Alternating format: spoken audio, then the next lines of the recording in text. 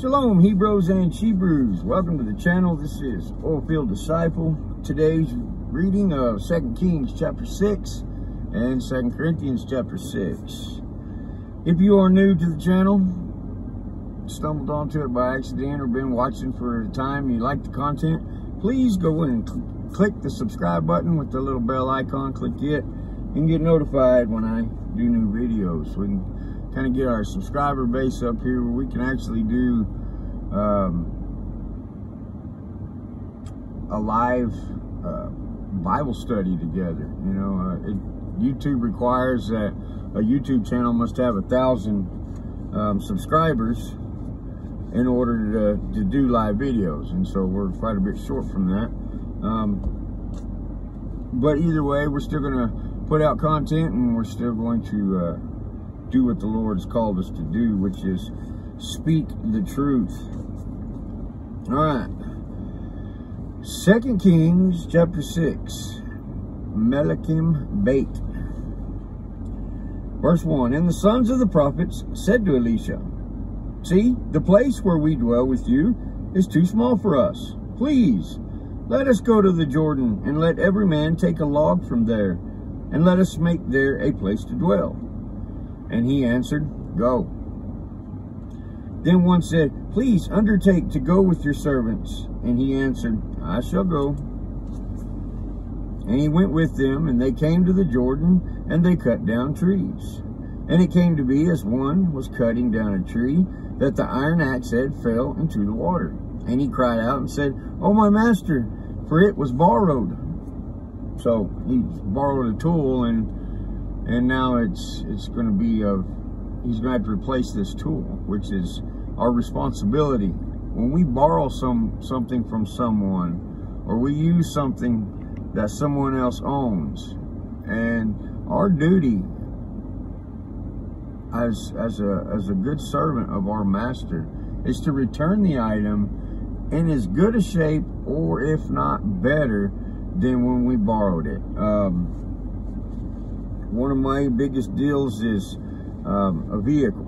I very rarely have ever had to borrow a vehicle, but when I did, I don't care how much gas was in the tank whenever I received it and I drove off in it. When I parked it and give it back to the owner, he had a full tank of fuel in there.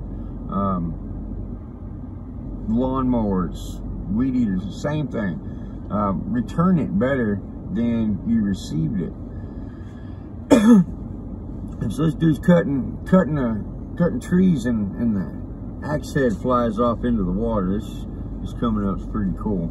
And so his honor's at stake, you know, because, you know, maybe it's a second or third generation axe, and, you know, got it from great grandpa, and it can't be replaced.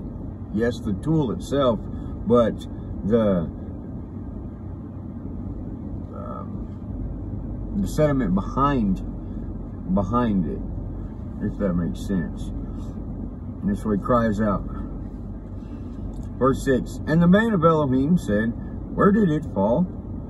And he showed him the place, and he cut off a stick and threw it in there, and made the iron float. And he said, Pick it up. And he reached out his hand and took it. And the king of Aram was fighting against Israel, and took counsel with his servant, saying, My camp is in such and such a place. All right, so Elisha hears the servant cry out about losing the steel axe head into the Jordan River, and he makes it float. That's just, I don't want to say it, being a good steward of Yahweh's word, and not showing out to put the Lord to the test, but to work in the ability that God has given each of us. To some, we have more ability, and some have less, but we are to work in the ability that God has given us. Elisha has already parted the waters when he came back from watching Elijah go up to heaven in a whirlwind. So Elijah has an extreme amount of miracle working powers. The youths, when they were making fun of his bald head, and he called the bear to come down and gobble them up. You know, Elisha has miracle working powers, all to the glory of Yahweh. Like, remember reading yesterday where when he healed the leprous man, he didn't receive payment. He didn't want no form of payment. But yet his servant, after Elisha wasn't paying attention, wasn't watching, he ran down the road and he received payment from the man that was healed of leprosy. Now, Elisha knows about it. We'll get to that here.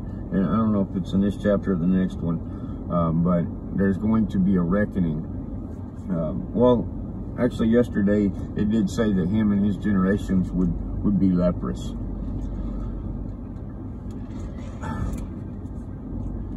We have to be careful that we don't step out of the bounds of the authority that God's given us. But we also need to make sure that we walk in the fullness of that authority that God has given us. Like I said, some more, some less. The more diligent you are with the word, the more obedient you are with following Yahweh's word, the more will be given you. And so now we got King Aram fighting against Israel, and took up counsel, this is verse 8, with his servant, saying, my camp is in such and such a place. Now, when I read where they say in such and such was said, or in such and such, that's just meaning yada, yada, yada. I'm not repeating all this. It's just a quick way of saying it's already been said. You know, it's like if you're using an illustration of a person down around where I'm from here, it's real common to say, well, oh, so-and-so said. You know, well, so-and-so is somebody, but for the purpose of the story, names not need to be given. Verse 9, and the man of Elohim sent to the king of Israel, saying, be on guard, do not pass this place, for the Arameans are coming down there. And the king of Israel then sent to the place of which the man of Elohim had spoken to him, and warned him, so that he was on guard there, not once and not twice. And this greatly troubled the heart of the king of Aram, and he called his servants and said to them, declare to me, who of us is for the king of Israel? And one of his servants said, none, my master, O king, for Elisha, the prophet who is in Israel, he declares to the king of Israel the words that you spoke in your bedroom. And he said, go, see where he is, so that I send and get him. And it was reported to him, saying, see, he is in the Dothan.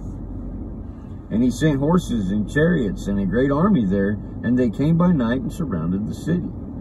And the servant of the man of Elohim rose early and went out and saw an army surrounding the city with horses and chariots. And his servant said to him, oh, my master, what will we do? And he answered, do not fear, for those who are with us are more than those who are with them. And Elisha prayed and said, Yahweh, I pray, open his eyes and let him see. And Yahweh opened the eyes of the young man, and looked and saw the mountain covered with horses and chariots of fire all around Elisha. And when they came down to him, Elisha prayed to Yahweh and said, strike this nation with blindness, I pray. And he struck them with blindness according to the word of Elisha. And Elisha said to them, this is not the way, nor is this the city. Follow me, and let me bring you to the man whom you seek. But he led him to Samaria. And it came to be, when they had come to Samaria, that Elisha said, Yahweh, open the eyes of these men so that they see. And Yahweh opened their eyes. And they looked and saw they were in the midst of Samaria. And when the king of Israel saw them, he said to Elisha, my father, should I strike? Should I strike? But he said, do not strike, Do not strike these whom you have taken captive with your sword and your bow. Set food and water before them, and let them eat and drink, and go to their master. And he made a great feast for them. And after they had ate and drank, he let them go, and they went to their master, and the bands of the Aramean raiders came no more to the land of Israel. Sometimes with our enemies, we ain't got to totally annihilate them. It's like, you know, I was talking to my wife the other day. I was like, it would be completely pointless for me. What would it prove for me to go out and beat up a drunk? You know, we were having an issue out at my motel. And so I went outside and I dealt with the issue. I didn't have to get physical. I didn't have to get violent, loud, or anything. Whereas a couple years ago, I would have just went out and started just swinging, laying hands on people for what had happened. But what would it have served for me to beat up this completely intoxicated individual? Sometimes we can do more for the glory of Yahweh by doing less than by going and ripping and tearing.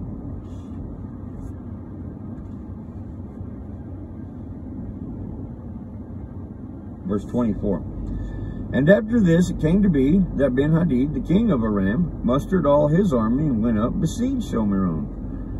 And there was a great scarcity of food in Shomeron, and see, they besieged it until a donkey's head went at 80 pieces of silver, and 1/4 of a cab of dove droppings for 5 pieces of silver. And it came to be, as the king of Israel was passing by on the wall, a woman cried to him, saying, Help my master, O king. And he said, If Yahweh does not help you, where do I find help for you? From the threshing floor or from the winepress? And the king said to her, What is troubling you? And she answered,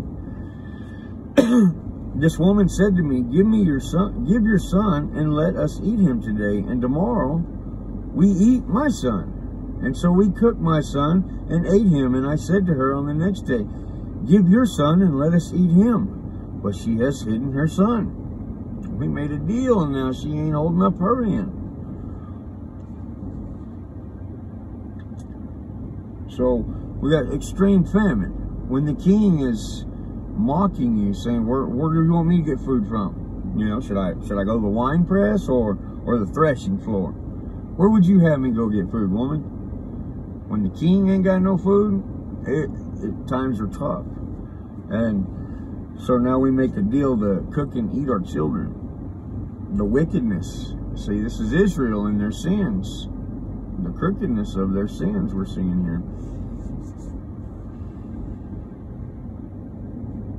Verse 30, And it came to be, when the king heard the words of the woman, that he tore his garments, and as he passed by on the wall, the people looked and saw the sackcloth on his body underneath, and said, Elohim, do so to me and more, if the head of Elisha, son of Shaphat, remains on him today. So now it's Elisha's fault. Now we're going to blame the prophet. And Elisha was sitting in his house, and the elders were sitting with him, and the king sent a man ahead of him. But before the messenger came to him, he said to the elders, Do you see how this son of a murderer has sent someone to take away my head? Look, when the messenger comes, shut the door and hold him fast at the door. Is not the sound of my master's feet behind him? While he was still speaking with them, then see, the messenger came down to him and said, Look, this evil is from Yahweh. Why should I wait for Yahweh any longer? Now we're going to blame Yahweh. Things aren't going right, so it's Yahweh's fault. Rather than doing something constructive about the terrible issue you're in, you know, and coming up with a positive solution, let's just start pointing fingers and blaming others, rather than coming up with a solution, a viable solution. You know, what good is it going to do to take Elisha's head? None, other than you just shed innocent blood. Too oftentimes we find ourselves in those situations. We find ourselves in situations where We want someone to be responsible and be held accountable for the trial and tribulation that we're enduring, whether it be as a nation or whether it be as a community or even all the way down to your household. Somebody needs to be held responsible for this, rather than taking a step back, praying to the Lord that He would give you wisdom and knowledge and utterance to seek a solution, to come out of the problem, to come out of the issue. Hosea 4:6, Yahweh says, my people perish for a lack of knowledge. His people, His chosen people, His servants, His friends, those who are inheritors of the kingdom are perishing because they lack the diligence to seek God with all their heart, mind, and soul. We're seeing it today. All right, 2 Corinthians chapter 6. This is pretty short. 2 Corinthians chapter 6. And working together, we also call upon you not to receive the grace of Elohim in vain. For He says, in an acceptable time I have heard you, and in a day of deliverance I have helped you. See, now is a well-accepted time. See, now is a day of deliverance. And you can read that passage in Isaiah 49, verse 8. Verse 3, giving no cause of stumbling and whatever, so that the service is not blamed. Rather, we commend ourselves as servants of Elohim in every way, in much endurance, pressures, hardships, and distress. It's amazing. We just got through seeing that in Israel. Not making a stumbling block, not being a stumbling block, not allowing someone else to be a stumbling block, whatever the case may be, but commend ourselves as servants of Elohim. Commend ourselves as the ambassadors of Yahweh in every way, with endurance. It's going to take some toughing it out, some grit, some integrity, and some of these hardships, some of these pressures, some of these tribulations. Verse 5, in stripes, imprisonments, and disturbances, and toils, and watchings, and fastings, and cleanness, and knowledge, and patience, and kindness, and the Holy Spirit, and love unfeigned. All these things. Verse 7, in the word of truth, and the power of Elohim, through the weapon of righteousness, on the right and on the left, through esteem and disrespect, through evil report and good report, regarded as deceivers, and yet true.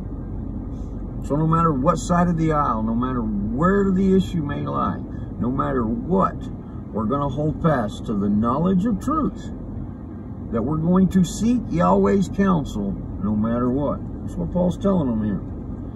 Verse 9, as unknown and yet well known, as dying, and see, we live, as disciplined and yet not killed, as sad yet always rejoicing, as poor yet enriching many, and having none and yet possessing all.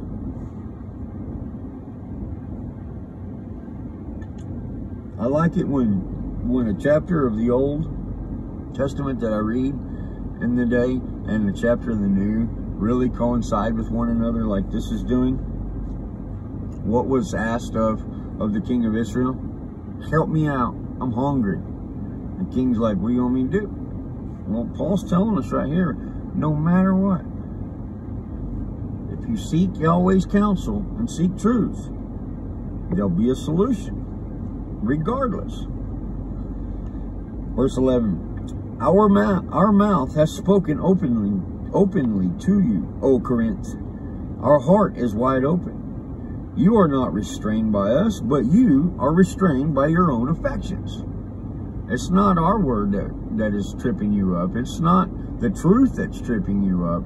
It is your own lusts and desires that is tripping you up in the times of hardship. Verse 13, but for the same reward I speak as to children. Open wide your hearts too, Do not become unevenly yoked with unbelievers. For what partnership has righteousness with lawlessness? And what fellowship has light with darkness? And what agreement has Messiah with Belial? Or what part does a believer have with an unbeliever? And what union has the dwelling place of Elohim with idols? For you are a dwelling place of the living Elohim. As Elohim has said, I shall dwell in them and walk amongst them, and I shall be their Elohim, and they shall be my people. Warika 26:12, Leviticus 26:12. Verse 17, therefore, come out from among them and be separate, says Yahweh, and do not touch what is unclean, and I shall receive you. Isaiah 52:11. And I shall be a father to you, and you shall be sons and daughters to me, says Yahweh the Almighty. Hosea 1:10 and Isaiah 43:6. Right? This is the solution. What's the solution? First of all, watch the company you keep. Don't keep company with unbelievers. Those people who are wild at heart, heathens. It's one thing to minister to them, but to walk with them and have a daily relationship, they're going to drag you down rather than you pull them up. Right? That's the first thing we're being told here. Second of all, be holy, come out, be different, be set apart, be unique in the name of Yahweh. Guard his commands. Don't touch what is unclean, and Yahweh will receive you. And the inheritance, the grace. We're saved by grace through faith. Right? That's a big circle there. You're saved by grace. God automatically gives it to you. That's the grace. That's the empowerment to lead you to the cross, to lead you to Messiah. Faith comes by hearing the word of Yahweh. Jesus says that man not live by bread alone, but every word that proceeds from the mouth of Yahweh. Hebrews 11:6 tells us that we can't please God except for faith. Our faith is what pleases God. Isaiah 55:11 tells us that Yahweh will put forth his word, and it'll not return to him void. It will accomplish what he sends his word to do. What he sent his word to do? To redeem us back unto himself. We are his children. He is our Father. Wherefore thou we cry out, Abba, Father. It's a nice, neat little circle. To much given, much ado. Faith without works is dead.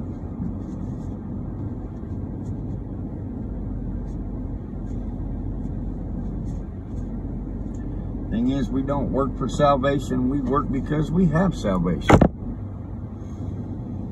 I hope that blessed you, encouraged you, even frustrated you. Go look up everything I say. Don't just take my word for it or any other pastor's word for it or teacher or whoever. Don't take their word for it. Go look the black and white letters up for yourself. Y'all be blessed, be encouraged, and always be frustrated. This is Oilfield Disciple, and I will catch you guys on the next reading.